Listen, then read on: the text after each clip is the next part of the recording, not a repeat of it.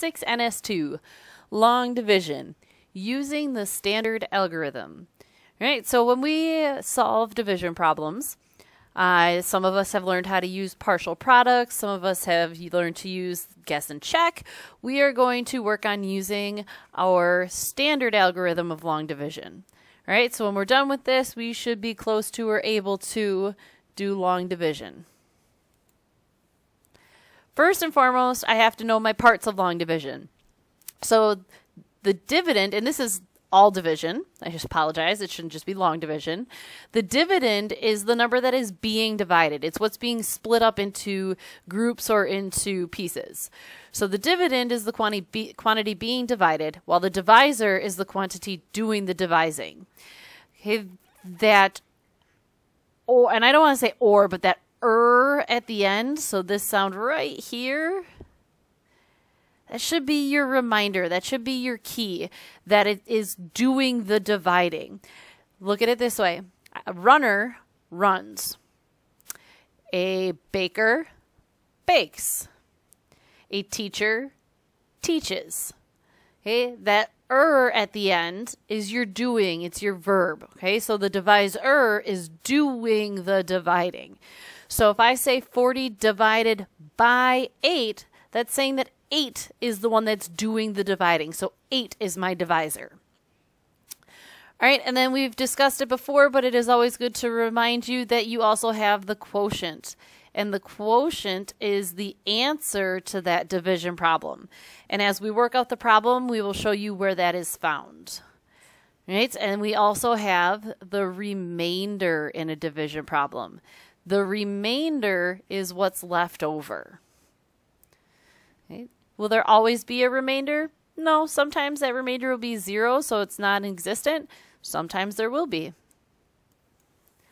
All right, so biggest part of long division is making sure that we set it up correctly. So we talked about the dividend and the divisor.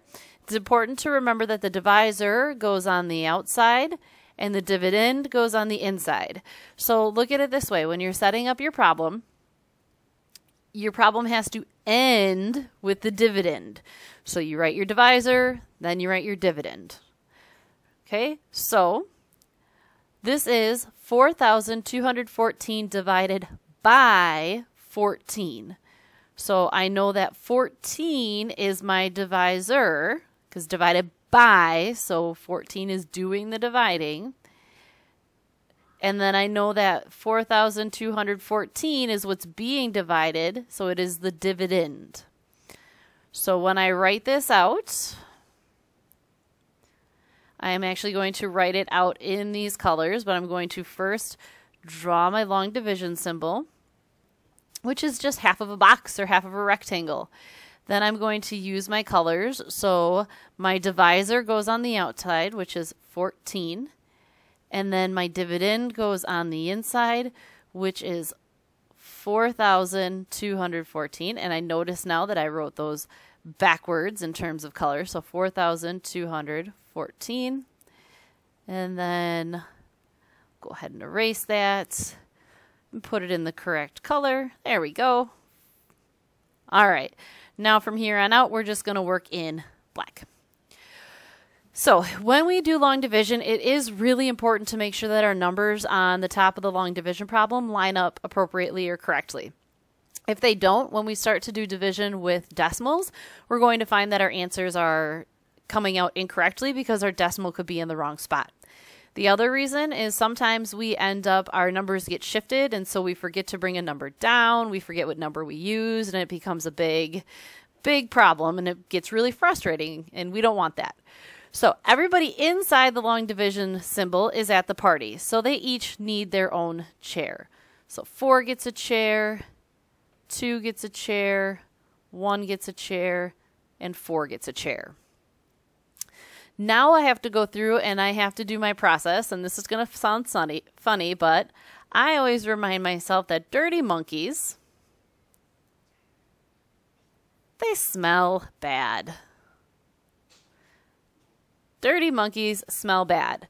The reason I have this sentence, divide, multiply, subtract, bring down.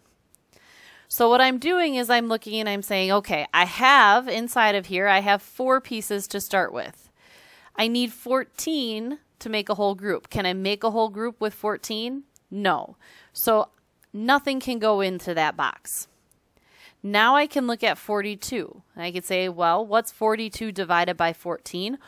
Or I can think of it as, how many groups of 14 can I make with 42 pieces? Let's say I know, oh, you know what? 2. 2 sounds good. That should work. And I know that 14 times 2 is 28. So now I do 2 times 14 is 28. I subtract, so I'm down to subtraction. And now here I have 12 minus 8 is 4. 3 minus 2 is 1. But look at here. I had 14 left. If the number I get when I subtract is equal to or larger than my divisor, that means I could have made another group, which means I need to change my numbers. So that means I need to change this number up here, up top, because I can make more than 2 groups. I can actually make, I have 14 more here, so I can make another group. So in this case, it's not 2 groups of 14 that I can make. It's actually 3. And it's okay. That's why we have these beautiful things called erasers. The other thing you can do is off to the side, you can do 14 times 3 if you're not sure, and double check. 4 times 3 is 12 plus 1, or add the 1 up top. 1 times 3 is 3 plus 1 is 4. So I did get 42. I subtract and I have 0. Okay, I don't stop just because I got to 0. I still have to work with the rest of the numbers. Here I have to bring down the 1. So now I've brought down. And now I have to go back up to my second, or back up to the division. How many times does 14 go into 1? Well, it can't. So we do have to put a 0 there. We can't put an X because it's inside the number. We have to put a 0. And we still have to go through our process. So we are going to multiply. 0 times 14 is 0. And then I'm going to subtract and I get 1. Now I'm going to bring down the 4. Now I go through my process again. How many times can 14 go into 14? Once. 14 times 1 is 14. I subtract, and I have nothing left to bring down, and I have a remainder of 0. So my answer is 301. Now, let's say that I hadn't done that. Let's say that I had said, oh, 14 can't go into 1. So I'm just going to not put this 0, and I'm going to put a 1 right here. And then I wouldn't have done this. So now all of a sudden my answer would have been 31. That's a lot different than 301. So we really have to take our time and make sure that we are putting our numbers in the right place. All right, so let me go back. I'm actually going to erase just so that way when you go back and look and you're not like, wait a minute, why did she cut that out? I didn't. Just wanted to make sure you understood why it's so important to follow through all of your steps and why it's so important to have your work lined up correctly. All right, so what I want you to do for this next one is I would like you to try to set it up on your own. If you'd like to go through and try to solve it by yourself and then come back and check your work, you can do that as well. But go ahead and pause to set it up and then come back and check your setup. All right, so what you should have found is that 42 is your divisor, so it should have gone on the outside. And you should have had 126 on the inside. And then the next thing you were going to do was set up a chair for everybody at your party. 42 cannot go into 1. And it cannot go into 12.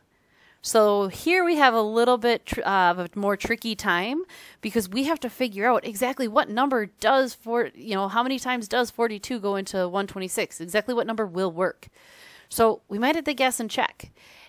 You cannot put anything bigger than a single digit number in that box. So if you say 10, that won't work. You have to have something that is 0 through 9. So if I'm not sure, sometimes I just start with 5. It's halfway in between. So 4 times 2 is 10, or I'm sorry, 5 times 2 is 10, carry the 1. 4 times 5 is 20, plus 1 is 21. That's 210. That is way, way bigger. So that is going to be way too much. So that doesn't work. So I'm going to try something smaller. What if I try, and I know if I do 42 times 2, that's pretty easy to look at and say, well, 2 times 2 is 4, and 4 times 2 is 8. That's only 84. So that's going to be too small, so let's try 3. 2 times 3 is 6. 4 times 3 is 12. So it is exactly 3. 3 times 42 is 126 with 0 left over. So sometimes it's just a matter of practicing with our multiplication. Another way that you could have done this is you could have looked and said, okay, well, what do I need to multiply 2 by to get 6? And I know that it's 3, so that can kind of get you on track as well. It might not be exactly right, but it can start pointing you in the correct direction. The biggest thing that I want to key you in on is making sure to put those zeros in there when you are doing your division, when you need to. Don't skip them, don't forget them, and to go slow. If it helps you, write down your little acronym, or just write down D, M, S, B, and put the symbols next to it if it helps. Because one of the other things that students forget to do a lot is they forget to bring down that next number, or they bring down 2 at a time. You can only bring down 1 at a time. So what I'm going to ask you to do is I'm going to ask you to set up these problems and solve them on your own, and then we will go ahead and give the answers in class and discuss other problems. And if you have any questions, you can write them down, email me, or ask them during class.